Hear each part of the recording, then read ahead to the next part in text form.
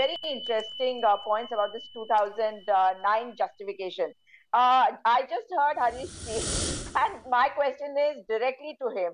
You are justifying something that Kharge ji said by saying that because he said it, that is why Amit Malviya put out this tweet about 2009. Is that so?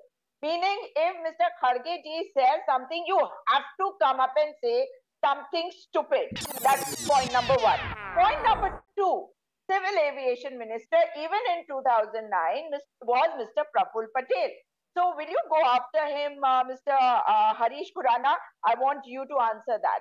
Now, third point, in 2023-2024, Delhi Airport saw 7.36 crore commuters, and the user fee collected was 1,000 crore rupees. Could that not have been used for maintenance? And maintenance is an ongoing process. So you cannot shirk responsibility by simply saying that, we are going to find out what has happened. You must always also look at why this has happened instead of just putting the blame on somebody else.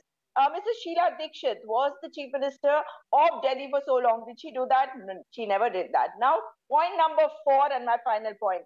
If you're talking about the airport, that is one part.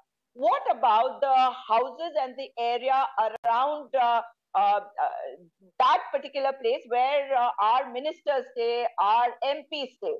Isn't that supposed to be looked after by CPWD? So if CPWD looks after the maintenance of those houses and the water is causing this logging around the streets, do you think you could have done something about it? And yes, one more point. You know, you have, how many MPs do you have? All the MPs of Delhi are Bharatiya Janata Party MPs, and they were there earlier also.